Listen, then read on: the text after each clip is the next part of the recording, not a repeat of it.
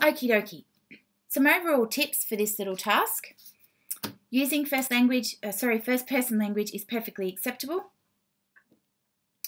There are many different models and theories of leadership, and often they use the word model and then they'll use the word theory just to totally confuse you. It's basically the same thing. So please don't let that, overwhelm you. So some of the ones that I've listed in the question are just a few. Some other examples are things like laissez-faire, relational, theories of followership, leader-member exchange, symbolic leadership. You name it, they have it. There are so many. If you're worried that something that you have found is not a model or a theory, just email me and I can help you with that. Just check in with me and make sure you're on the right track. Some ways of doing leadership can be described in the research literature as both a model and as a theory, just to completely confuse you even more. And they use a variety of different ways of talking about this. So make sure that when you're doing your searches for specific types of leadership theories or models, that you go and find a really broad leadership text. And I'm pretty sure I provided you with a link to one of those. Actually, I better check that. Find the names of the theories, have a little bit of a read about them, and then find the ones that go and find the names of those ones. Then you can use those particular names as search terms in the databases to find more resources about those specific types of models and theories. Hopefully that gives you some suggestions there. So, next tips. Definitely read the wording of your question carefully. Don't miss anything.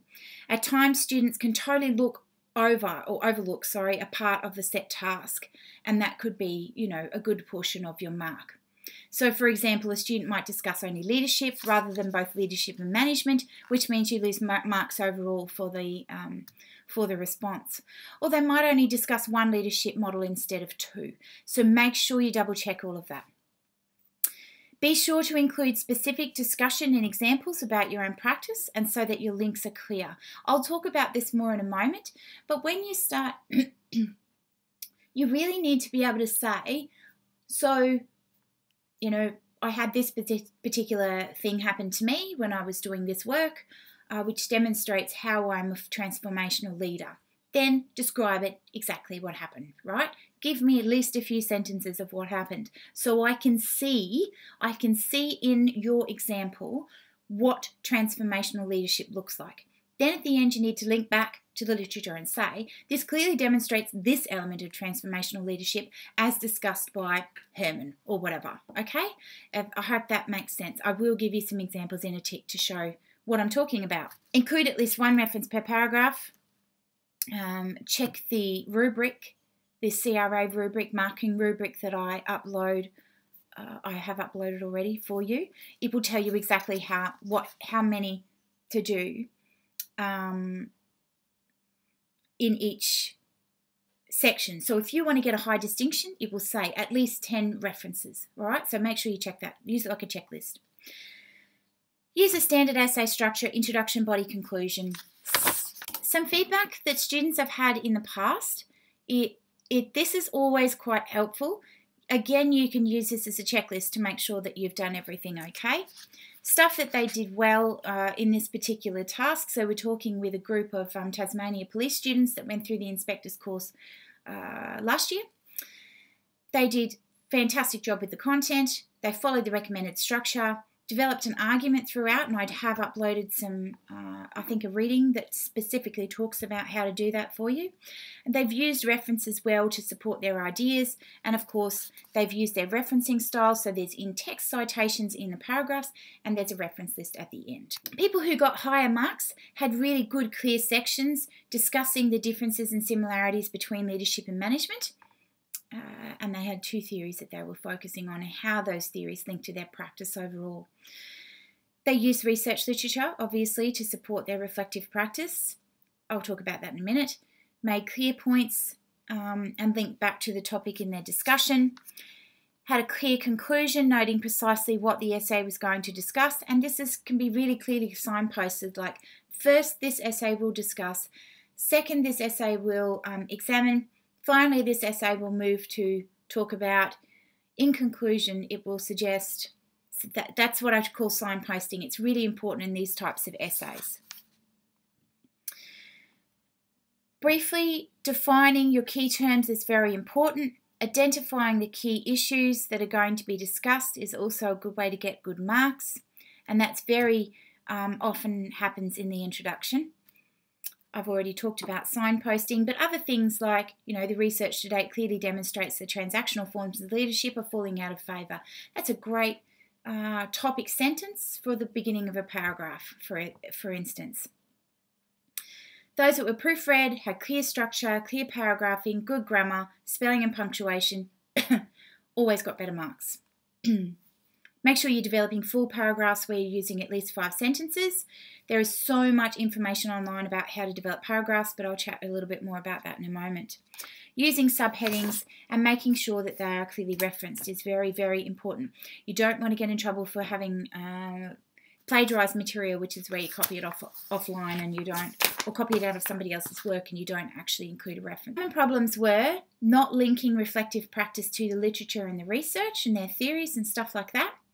Using follow-on sentences where they had however in the middle of a sentence. Typically, if you've got however in the middle of the sentence, there's a second sentence there. Sometimes it's well placed, but other times it's typically a second sentence. So you just have to reword it.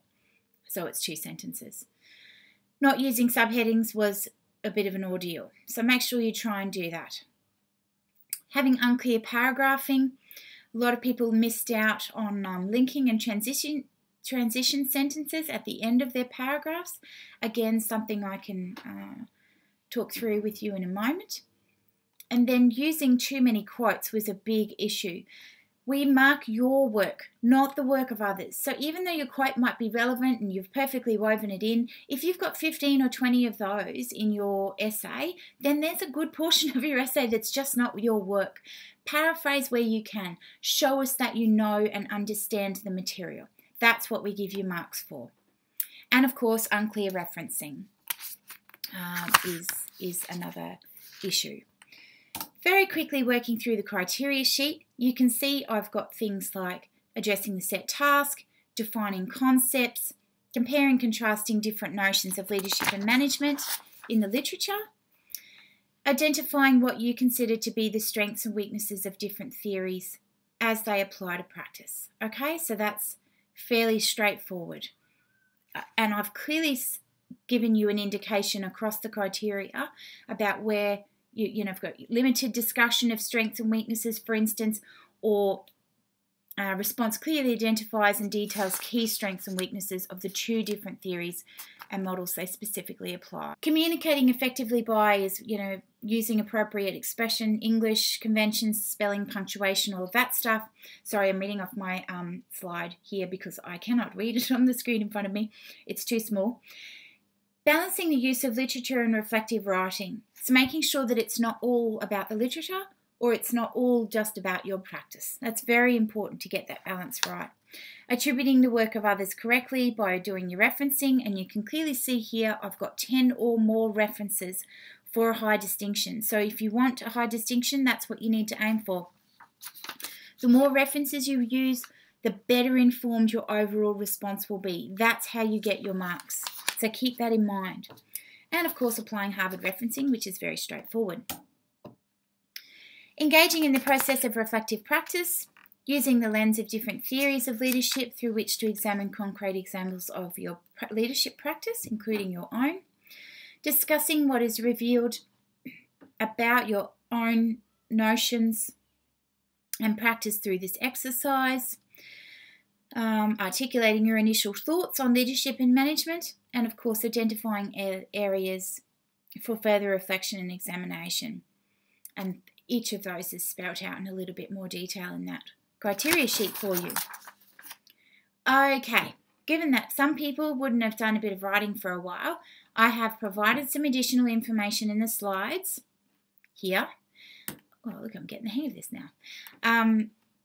About where you can go to get some help.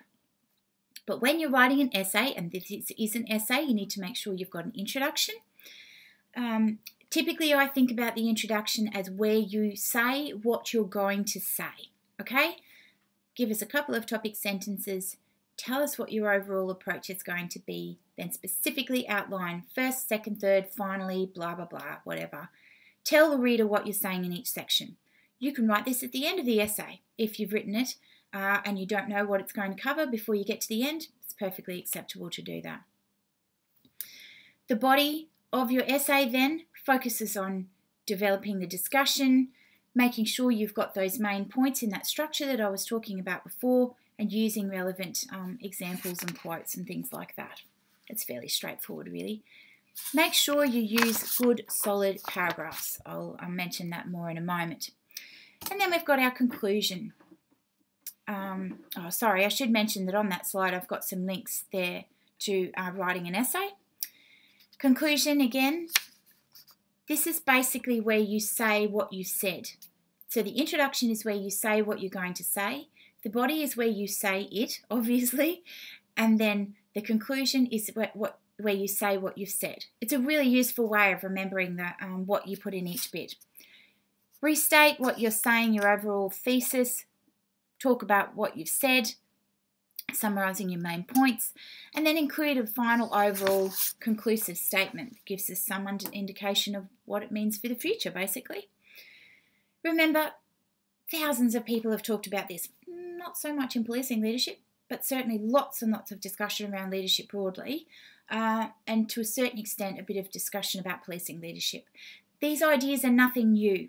What we're looking at is how you can bring those ideas together with your practice. That's what we're asking you to do in this task. So don't feel like you have to cite everybody and everything that's ever existed. That's not necessary. It's just about demonstrating that you've done a bit of wider reading, that you understand the ideas and how they link with your practice. Okay, I've given you an example of a paragraph. This is one that someone specifically talked about the similarities between leadership and management. In an example from the TASPOL cohort last year. So you can see they've got a nice topic sentence. While the roles of leadership and management are different, the objectives are similar. And then they talk about what those objectives are, clearly citing some research literature. And then they say, just as similarities abound, differences between the two are also numerous. That's what we're talking about when we talk about a linking sentence. So that links to the next paragraph. You already know what the next paragraph is going to be about, and it's going to be focused on those differences. I'll give you another example of a paragraph that's quite good. This is actually one that's talking about their own experience, their own practice, and why I wanted to show this to you is so you know how to make the links between your practice and the literature that you're reading. So they say, I feel extremely fortunate that the role I currently fill is working alongside my immediate manager who practices transformational leadership. Then they give a nice example about how, that looks like transformational leadership, and you can see how they've linked with literature throughout. That just gives you another example paragraph. What does an introduction look like? This is a good introduction from that same example. Study of leadership and management has captivated researchers. The two words and their meanings are used interchangeably. So we've got a few nice topic sentences there at the beginning. Leadership and management are both specific skills, blah, blah, blah, blah, blah. And then they've said at the end exactly what they're going to talk about, but probably not in enough detail. I'd argue elaborate a few sentences for this. The different notions of each will be compared and contrasted, but the discussion will not determine whether one is better than the other. Rather, it's considered that they are complementary, and importantly, that the presence of both are essential for organisations to perform at their best. So I reckon separate that into at least 2 to 3 sentences. Tell the reader exactly what you're going to say. First, it will discuss. Second, it will examine. Finally, it will talk about. In conclusion, it will. It's fairly straightforward. So the conclusion, this is again just an example of a conclusion. You can see that they've summarised their main points in that. And sort of talked about the future. Looking ahead to the future, I'll continue to work towards this ideal match by combining past experiences with the knowledge that I have obtained from this study.